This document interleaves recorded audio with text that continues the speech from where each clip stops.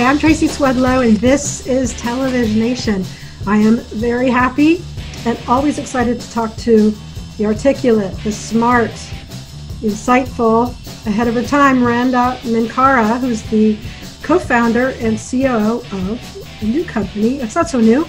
Newly branded company called Resonancea.i. Welcome to the show, Randa. Thank you. Thanks, Tracy, for having me.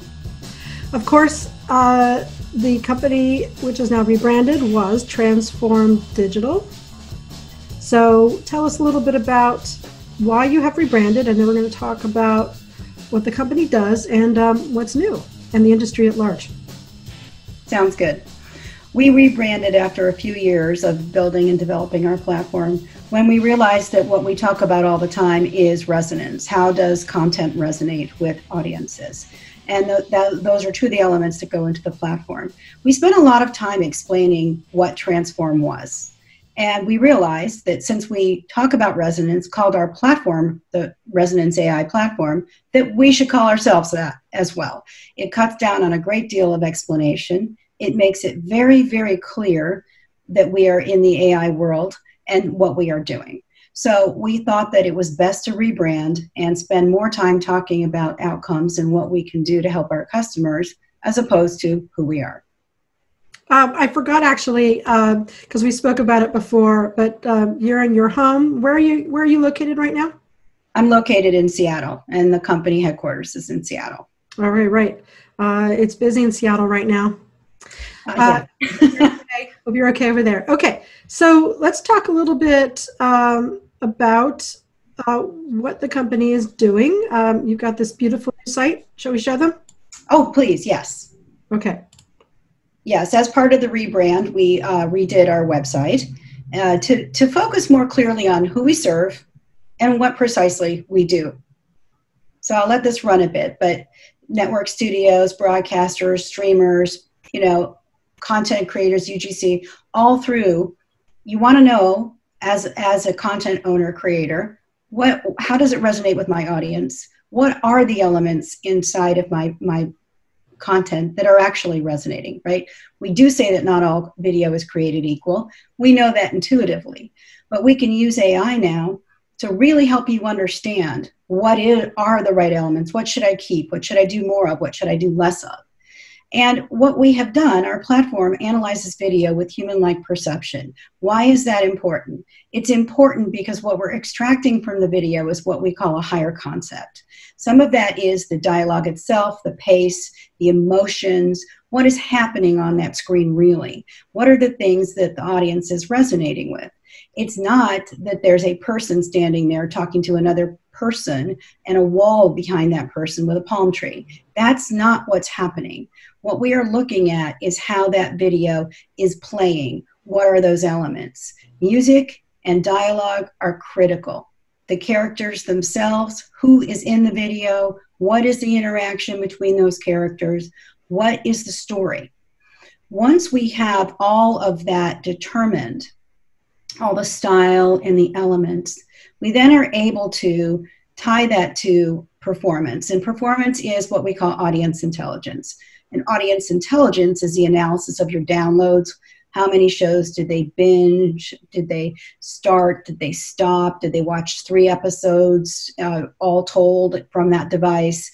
Or we use linear ratings. Whatever your measure of success is, your measure of performance, that's what we're doing on a second-by-second basis.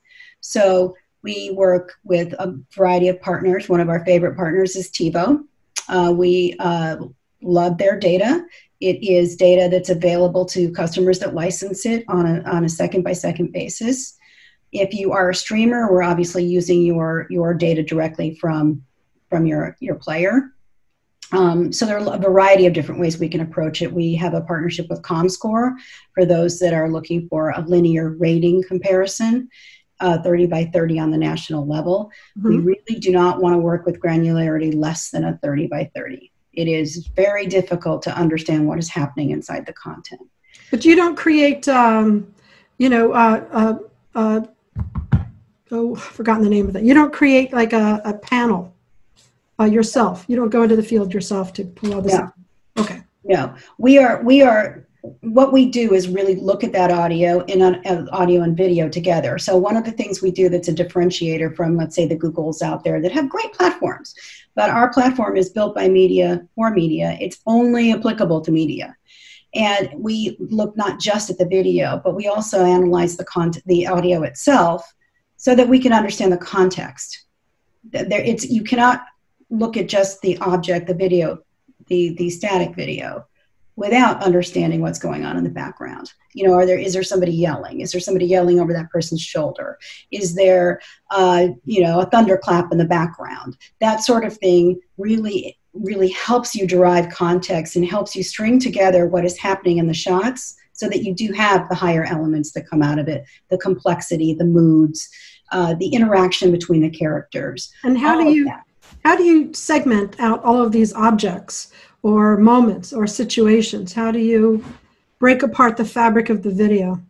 So we have developed what we call our code books, and those code books are defining how we're looking at it. So if it's a newscast, there's a newscast code book. If it's a movie, if it's a series, there are a whole different number of ways we can look at that, but it's very, very specific. So the AI knows that if it's looking at a newscast, what it is looking for is the start time, the end time, who read it, what location, what was the subject matter, that sort of thing. And so the AI is trained specifically to look for elements inside that video.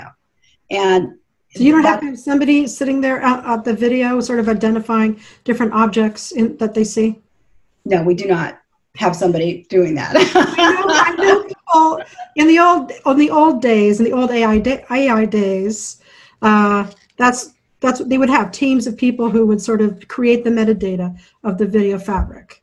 Right. So what we've done is replace that with the platform that does that. Now, yes. I will share that we do have a little bit of human in the loop when we're first training video on a new set, right? So if it's a new algorithm or a new model, there's going to be training sessions. There will be people looking at that to know that the outcome is exactly what the model is saying. So, and there's a little human in the loop. Let's say we have a movie we've run through.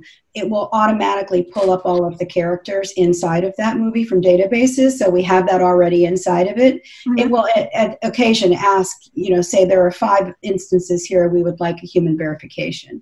But that takes a couple seconds. And then once done, it's permanently done. And some of the advances that we've created are, once our AI identifies a character, if that character walks from the front of the screen to the back of the screen and is now mixed in with 20 extras, we still know it's that character. That's amazing. It is. It's pretty cool. And if that person puts on a hat or a mask, still, we know who that person is. We can identify them from the back of their head, from the side of their head, as well as from just looking straight on. How does it do that? If facial tracking, something else, the shape of the body? I mean, I have no idea. It's all data points. And thank goodness for technology where it is today. When you think about that, it's a massive, massive amount of data that's collected. And then from that, we don't turn back that kind of data to people. Obviously, you can't use that. But what you can use is, the lighting changed dramatically in episode 3 and 4. The storytelling the complexity went way down, and the mood was extremely somber throughout, and you saw the audience drift away. However, when you get to episode 6, you see episode 6 through, let's say, 10, you see growth through the rest of the season. So we can look at the elements that were different in those actual episodes and explain potentially a better way to tell the story next time. Are you saying that happy stories keep people hooked more? Well, emotion is really important, and we did do some analysis on a series that we looked at season 1 and season 2, and the question was, why did season 2 fail? Now, as media people, we all know intuitively why we thought it failed, right? I mean, we can look at it and say, well, I hated this and I hated that and this wasn't good. But we were able to run it through and come back to them and say very specifically, in season 2, the audience did not like the one of your actors at all. The story complexity doubled, and it was very difficult for the audience, if they missed anything, to pick it up and continue. The mood and emotion was so dark.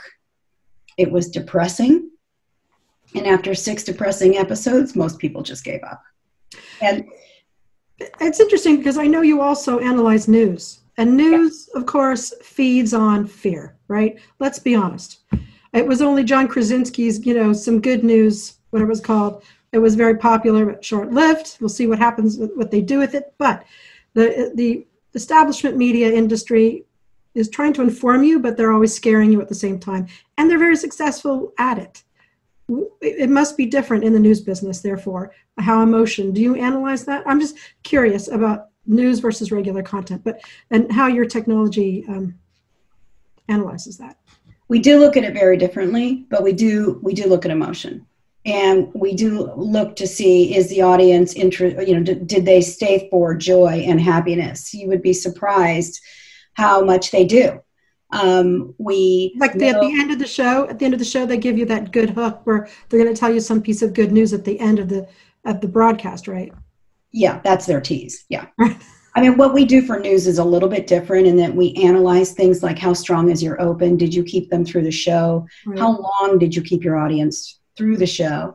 If they went away, why did they go? What segment turned them off? We're able to really help understand which locations are interesting versus ones that are really a turnoff to the audience. And rather than doing what you've done before, if you have some data that shows you, what in front of the courthouse in this particular market isn't resonating at all, we can tell you that. We can tell you when a subject begins to peak in interest for people. We can look at the competitive newscasts in the marketplace and say, wow, this station's open was much stronger than your station's open, and they kept it. And you can analyze it in real time. Or, not real time, really, I should say the next day or later in the day. Real time, you're actually doing your newscast, so you don't care about that. But what many stations have is a war room. They've got all the other competing news is on that at the same time they're on it, let's say at 6 o'clock. Mm-hmm. And we're looking at that as it's happening. Well, what we allow is you can do some very deep analysis after that when you're not in the crunch of putting your newscast on, right? You are actually able to do some very good analysis and comparisons and understand finally what resonates. And for me, that's really, really important. I wanted to know if I'm a news director in a marketplace and I know what kind of human interest works in this market, I can run that. If I know for sure that a certain type of adversity, humans overcoming adversity runs, then when that story presents itself to me, I know I can run that and I'll know where to put it in my show for the best effect and make my audience happy. I think that a lot of, we're not trying to write news for people, but certainly if you understand what works, you're more free to serve your community better. And to do that with data means it's really kind of hard to argue. Is the customer able to compare their results with other results? Do you bring in other shows that they can look at, or you're just watching their own content against their own audience? No, we can bring in other shows that they are interested in. Now, we need permission, obviously, to do that. We don't keep video. We don't, if somebody gives us a video to analyze, we do that. We keep the meta. We don't keep the show itself. We don't own the content. And are you picking up any other third-party data like social media and things like that? I don't think you're doing that necessarily. Or are you? We can do that. We can do that, yes. And we have done it. It just depends on what the customer wants. I think there's a couple of different approaches that we have. One is a customer who wants just deep content analytics, who just wants to know what's inside that content specifically without any audience analysis around it. That's a possibility. We have customers that want to look at audience analytics very deeply. So they, we can segment and help them understand how to promote and more of this, and they like this content, and etc. And that's separate. When you bring those two elements together, we can give you resonance. We can tell you what works. So those are the stool, really. And you're focusing on content, not on advertising. We are working with some brands now who have content, who would like to see some analysis of their commercials. And that's something that didn't occur to us initially, but we know it's very valuable. You think that because somebody's spending $2 billion that they have all the insight they need, which is literally what I thought. And in fairness, it's just too much data. And so what we can do is tell you which creative in which marketplace, down to the store level, this creative with this offer is what gave you lift. So clearly for performance for that, the KPI is going to be a business metric, whether it's revenue increases or store traffic or whatever's a proxy for this ad that we ran made this successful in this way. So that's really how we're doing the analysis. But to be able to know, we did have somebody say to us, and this is what started the whole thing, within my creative, is the celebrity I'm hiring actually moving the needle enough, or is this other character that we developed the one that's moving the needle? And when you have multiple offers, because you're hitting multiple audience targets, and your buy is across the US plus spot buy on top of it, and you want to know this by city at a minimum, and then by store, most companies don't have that kind of deep analytics inside, and we do. So we're able to come back and say, this is the buy laid against the business lift. So this is a brand new endeavor for us. Okay, good luck. Does that mean are you integrating with third-party attribution oriented companies, or are you doing anything with that? You connecting with those kinds of? We have not been asked to do that yet. I wouldn't say no to that. Of course, that would take a little bit longer. We would have to analyze the data and be able to bring it in. But if a customer has their own social data and wants to apply it, yes, we will bring that into the analysis for certain. Okay, so now that gives everybody, all of our viewers, a good understanding, I think, of what you're doing and what's coming up, right? So we want to talk a little bit about the industry at large and why people are or are not embracing this kind of technology, or why they should embrace this technology. I mean, the OTT marketplace is a rich tapestry of opportunity right now where they could really measure some interesting things. Do you think they're moving quickly in this area, or not quickly enough? Well, I would have to say I wish they were moving more quickly. But then again, I would always say that. Yes, there is a rich opportunity for us to help them understand who their viewers are, who the A+ content users are, and help them segment that and then find content that appeals more directly. So there's a lot of opportunity to help boost subscribers with looking at the audience data very deeply, and then tying that to the content. I think that is less about know what works and more about deep audience analytics, because the content they have licensed is the content they have. But when we start to parse that into multiple genres, so for instance, I understand Netflix has, I don't know, like 92,000 different ways they describe a genre, where most of us have, comedy, dramedy, drama. I mean, we don't have the segmentation done to that level. But when you have a platform such as ours, then you can begin to cross those over and be able to start to understand more deeply because I'm a more complex person than I just happen to like dramas, right? But if you're looking at just what I viewed, what I streamed last week, you may not think that. But if you can understand how complex I am over time, which is what AI will allow you to do, then you start to super serve me. And that is the opportunity. There's a lot of competition in the on-demand, the download, the streaming world right now. There have been a lot of new entrants, most recently HBO Max, and every one of those has a different like content library that will respond to different people at different times. So I don't have the Disney one, for instance, because we don't have kids.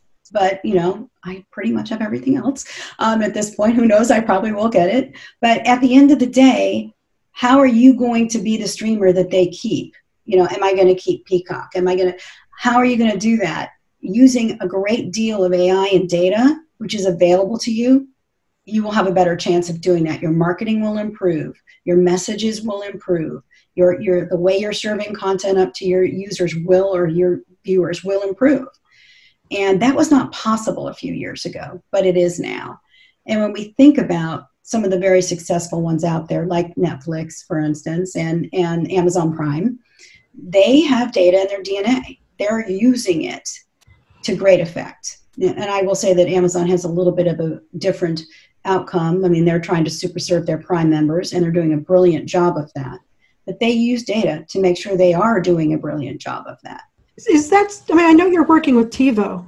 But can you work with these companies on a platform basis like that? Or maybe they're creating this kind of, analysis in-house? Or is that something you could offer? I would say that they do. Those probably have some very good audience analysis. Whether or not they have great video or content analysis is up for debate. I would say that, you know, we have had customers compare our output to a lot of others out there, like Google and IBM and AWS, and our output is very usable right away because it's very specific to the industry. It's not that those aren't good platforms; they are. But when you run your video through it really identifies mostly objects. And that's the limitation, because it is there to super serve the country. It's not just for media. Ours is for media. And that's why it's so important that we include audio in our analysis, because that's how we get the context. And what we do is we look for the changes in the video that determine whether it's a new shot for real, and how much motion is in that shot, and whether or not it has changed.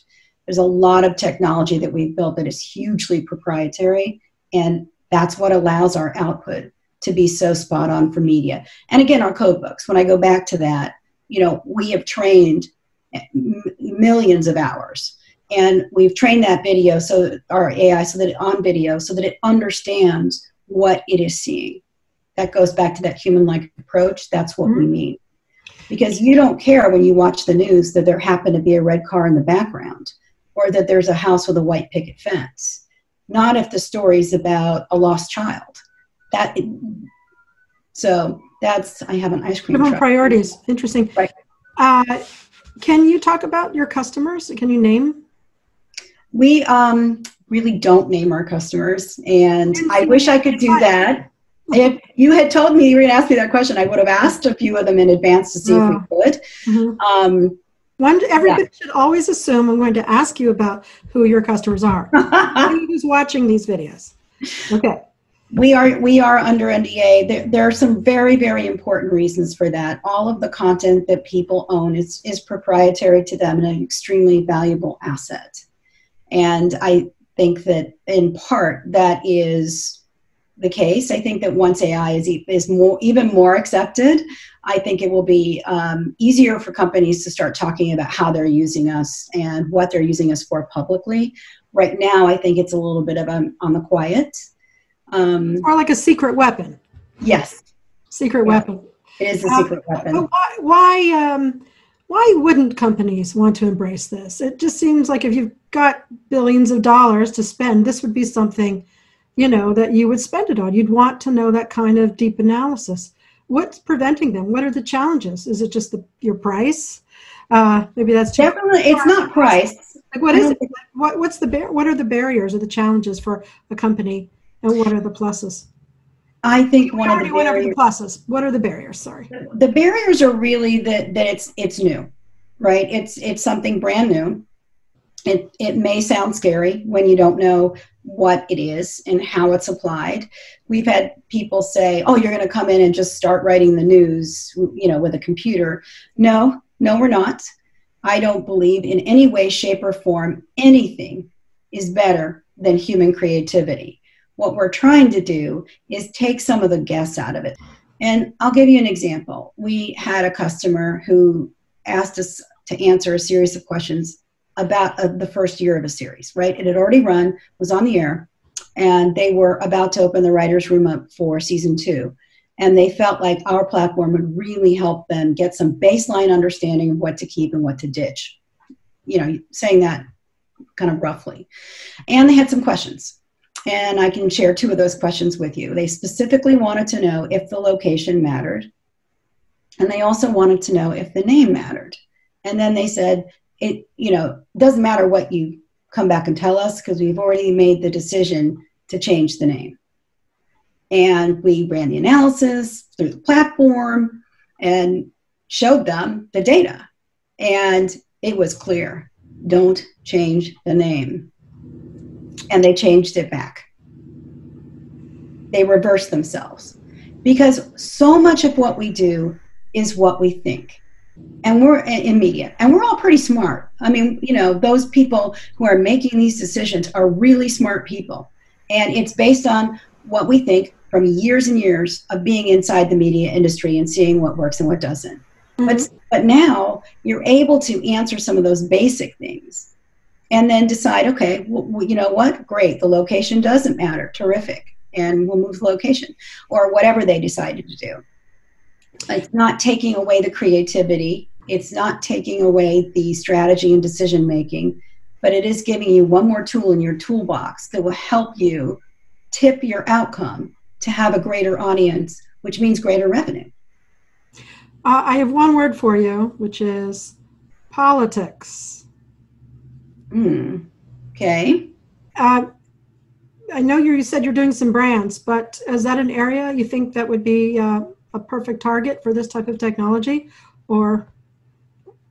Possibly. We have not explored that, admittedly. But I can see an application where we are looking at the creative and tying it to outcomes such as, you know, new volunteers or donations. You know, I could see that as possible, yes. And we would be able to test that video pretty quickly through the platform, right?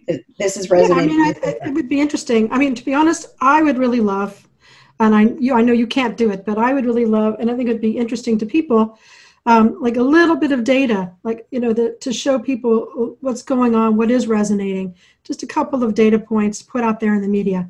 I'm just making that recommendation.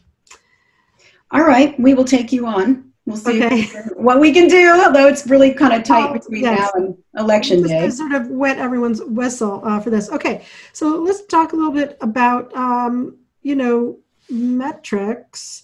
How are you able to measure what you're doing to the metrics industry? Because what everybody's providing are in silos still, right? How are you able to sort of sync and show people that what you're able to find out perhaps is consistent across platform? Are you analyzing content that goes across all platforms? And how do you, or can you measure that against the databases they bring in those siloed platform environments? That's sort of a complicated question. Yeah, but the short answer is yes, we can do that. And so we have done that. We have brought together linear viewing to create a total viewing. Do you mean cross-platform total viewing? Yes, we have done that for a customer who had a couple of different ways that you could get their content.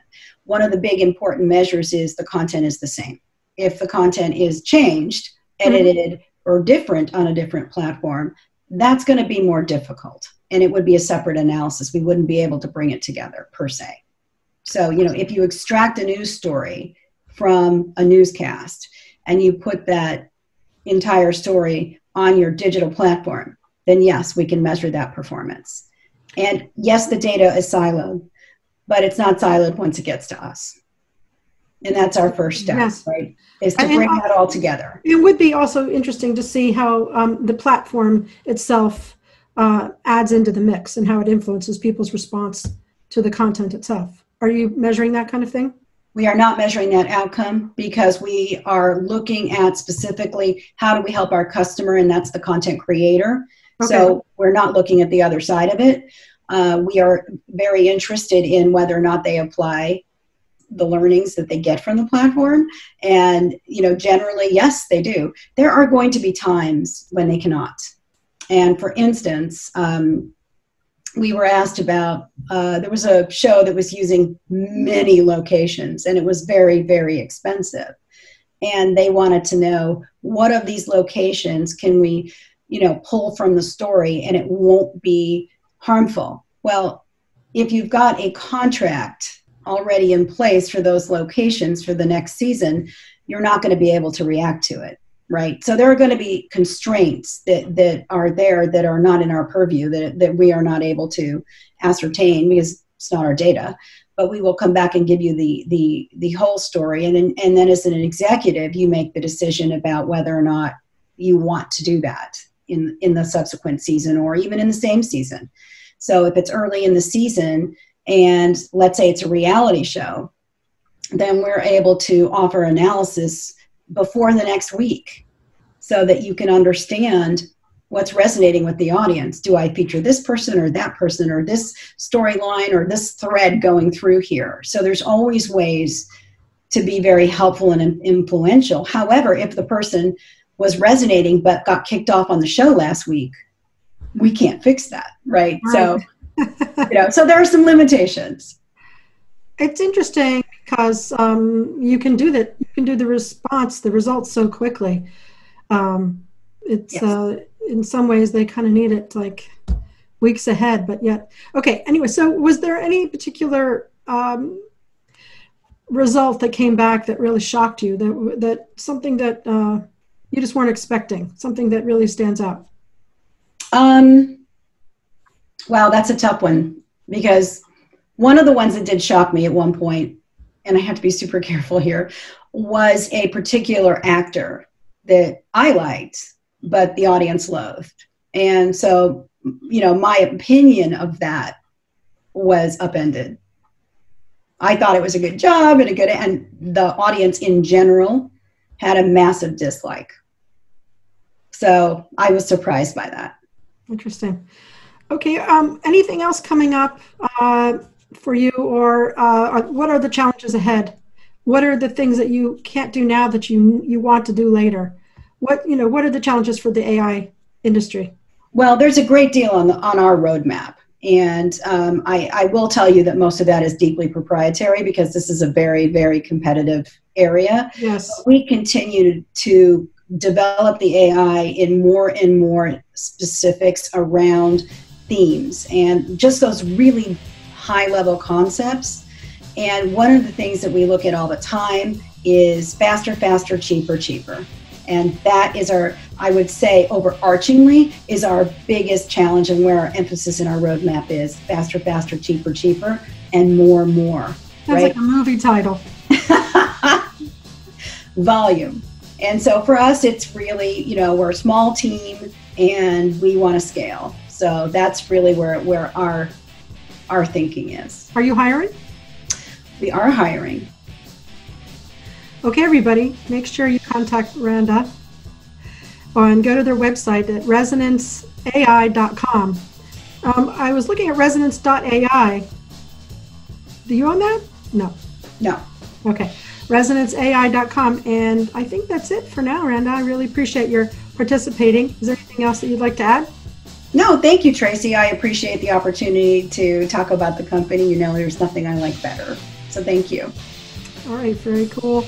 Randa is the co-founder and COO of Resonance.ai, and she's been in the industry a long time. She's a veteran, but she's on the cutting edge of this technology, which is still pushing the medium, the industry of TV forward. So definitely give her a call, contact her. Thank you. And I'm Tracy Swedlow. This is Televisionation.